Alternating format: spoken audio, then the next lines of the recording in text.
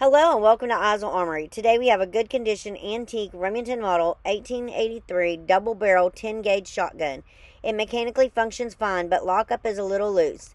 The metal finish is an original brown showing some normal wear. The bores are about good with some pitting. The stock has probably been refinished and shows some normal handling marks. The wrist has nice original checkering. The left side of the wrist has a couple cracks behind the lock.